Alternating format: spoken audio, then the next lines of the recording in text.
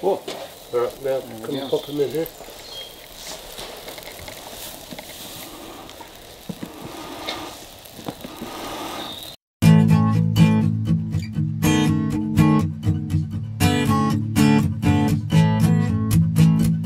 We want to be breaking this apart, right, don't we?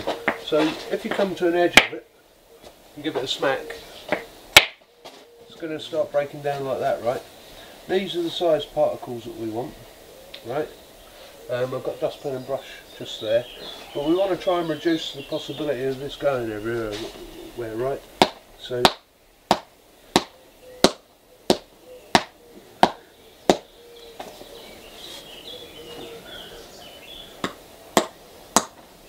you'll see that will really spray out. We don't want it all over the garden. You can imagine the preciousness of this, right? Particularly in its time. So it's just more effective with this over, really.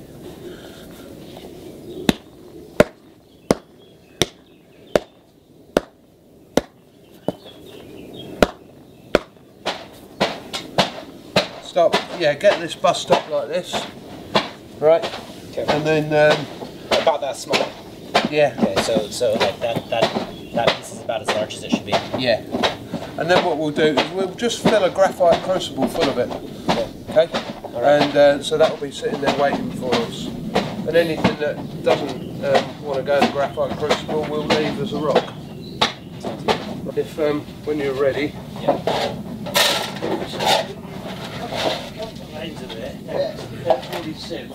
Oh right, that's all good. I never thought of that. We've done some grain milling and stuff, and I never thought, you just spread a leather skin underneath and it will collect. Yeah, and then you've got to start the grid. That's going in. Yeah, that's going there. What were they already making? Look, once you've mixed it all in, what you're looking at, some of those crucibles really well in the Curtis was. Crude way of doing something, but you get the gist. Put less on there. Yeah, so that. Yeah, but start by breaking that down. Right, that's looking good. If you start breaking through too much, obviously move a fresh bit over, right?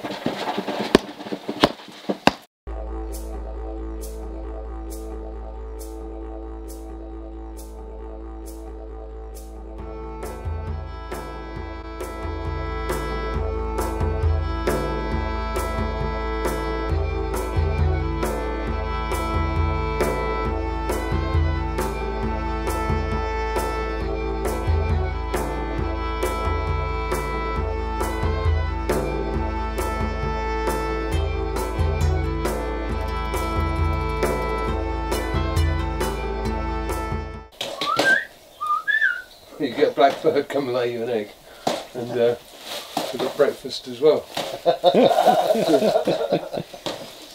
That is good, yeah. We have done a good job of that, actually. We have. You've done a lovely job of that, yeah. Do you want someone to hold it?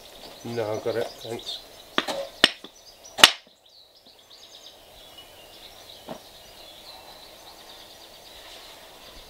Is it always in round? Is it always found in balls or what?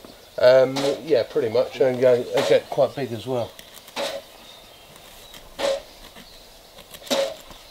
It's not necessary to have the pair of these, but it's just... Oh no, it's doing it right though, isn't it? Well, it's a way. There's many ways. I personally don't choose to like this, but what I'm going to do is I'm going to just...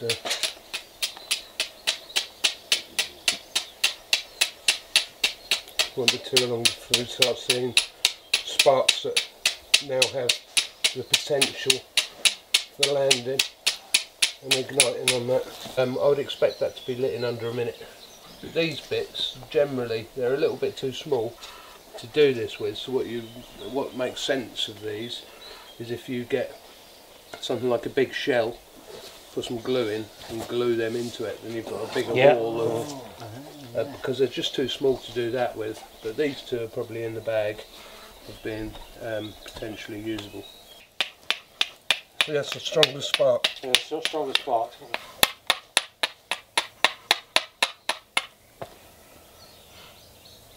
Well, we're well done. Right.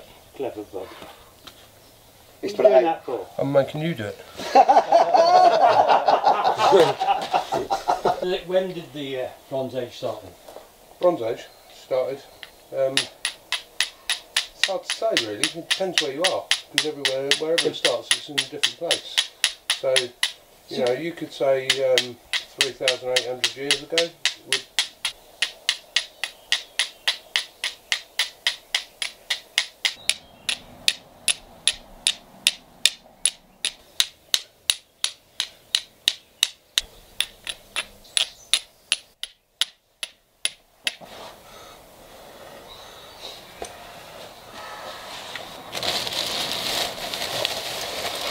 What's that stamp?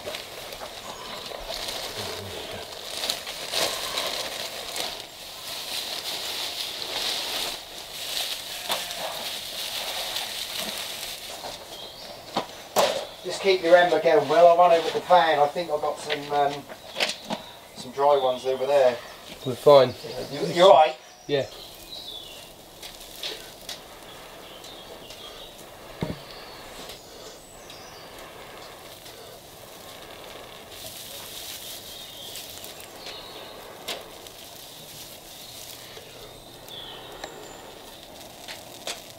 Put it slightly more up, so it's slightly above your nose. Then you're blowing up and smoke go over your shoulder.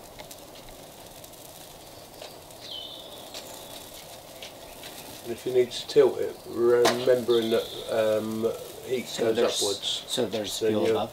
you're working intelligently. Keep it cupped and tight in there, so it's got an environment where it grows instead of gets separated. Keep going.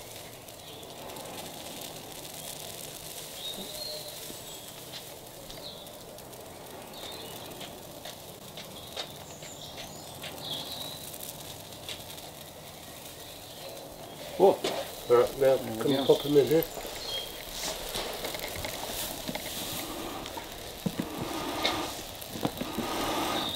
And just gently open and close. Don't move that tube, right? See that?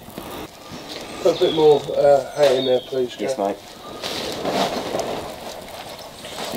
Load it to the top.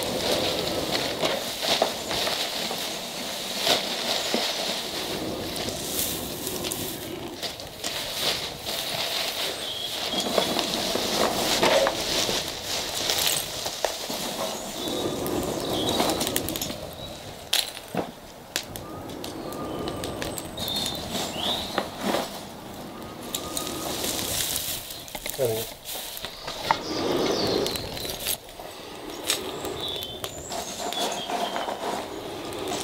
To the straw now. Yeah. But when that white bit is there, if you peel it off the tree, you can literally get your nail and that whole thing will come off like a great big sticky plaster. It's wonderful. Use it as a plaster. Oh, right, okay.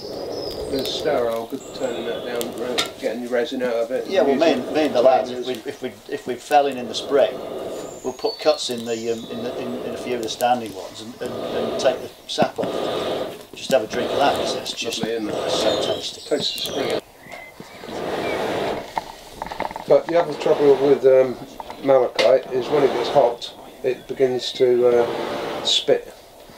Really? Yeah, you'll hear little pings as it's like shattering, and they can leave company at fairly high speed. That's why I'm making a little Is that a lid for the... Okay. Wow! Yeah, I'm just breaking all the rules. With that much grog, you can dry it straight in the fire. You shouldn't be able to, but there you go. He was just saying, you know, it's not grandmother's fine china, so. That's fantastic. It's great-great-great-great-great-great-great-great-grandmother's fine china. Have you been rotating it, or just... I turned it once. Okay. What will be handy is that the tin will go first. Yeah. And that'll act like a little wet puddle. Yeah. And that'll suck everything else into it. Got you. Because that melts at 250 degrees. Yeah. So it really gives that copper a nice little persuasion.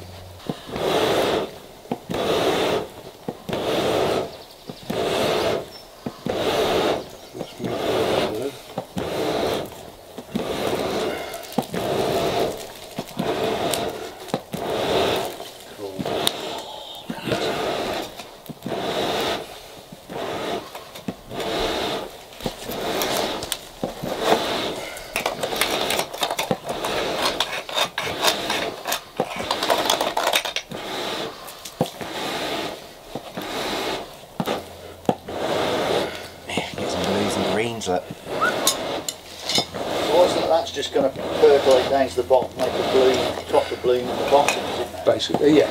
And so what I did is I had a crucible, Yeah. and filled up with malachite, Yeah. and I roasted the malachite Yeah. in that crucible. Yeah. Once it had all gone black, I turned it over, and I poured it in, and now that's percolating down.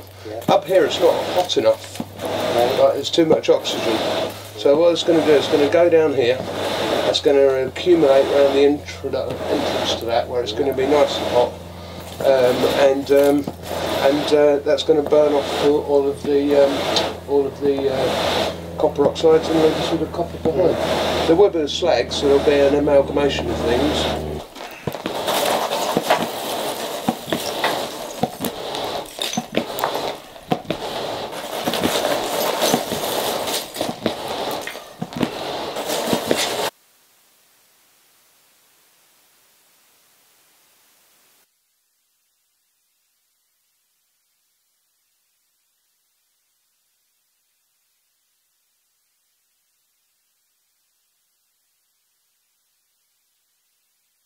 It was rubbish charcoal, right? But what you would have had if that charcoal was hot is all of this would have melted and pondered into a pool at the bottom, and it would have had what we know as a slag sitting on top of it, and we would have just hammered the slag away. I'm kind of grateful that it didn't work, so that we could see the difference in charcoal, because that's not something I would have been aware of before. Right, okay, yeah. You know? It's not something that crops up often, because people don't generally make rubbish charcoal. But that looks like good copper to me. It's certainly got a weight to it. What was it about the charcoal that was bad? It hadn't been carbonised properly, so it hadn't done a complete burn. Oh. So therefore it wasn't actually charcoal, it was sort of like more like wood. Black wood. Yeah. You lost wax. What we could do is we here's could take another a one. bit of this to the anvil and give it a hammer. Should we do it? Yeah. That's Yeah.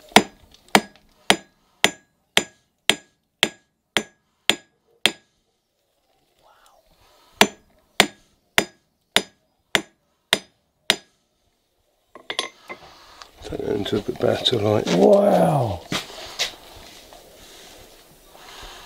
And dealing with pure copper, look. That's incredible. Out of the malachite. So that can be sort of smelted into the bits that you make today, and you've got a little element of like the past going into it. That would be so cool. It's so amazing to see it deform. You put rocks into the fire and you come out with metal. Go back sometimes. The thing is, That way, I do the same with my mate. I've got an ish bank. Every time he annoys me. Oh, gentler, gentler.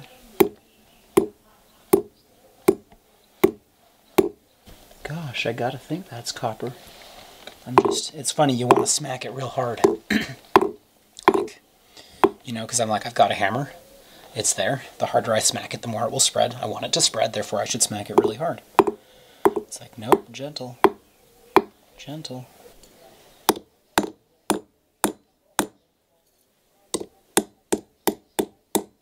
We're drowning in copper, man. I mean, comparatively speaking. Much like that Germanic soldier drowned on a toothbrush.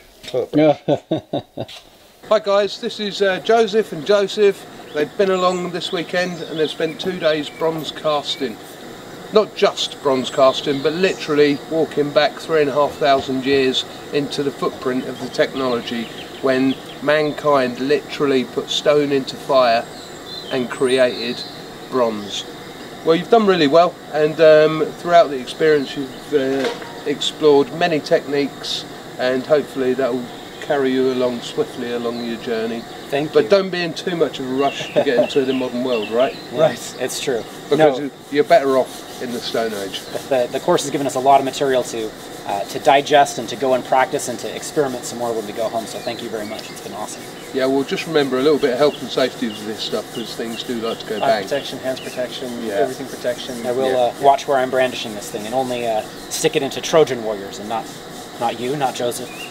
We'd really encourage you to go ahead and check out his channel. We've left a link in the description below so that you can see all of his stuff about experimental archaeology, survival, and in general, really, really, really cool stuff. In particular, check out the video where he shaved with a piece of obsidian. So apparently you could shave in the Stone Age. We could finish that video with that, right? Yeah. Have you got the shard? Let's I've got the shard and bear grease. Indeed. Yeah. Let's go do it. Yeah, Sounds awesome. maybe you know you'd like to watch it, right? Thank you very much for watching. If you did enjoy the video, please leave a like and subscribe. Be sure to check out Willord's channel, and we'll see you next time.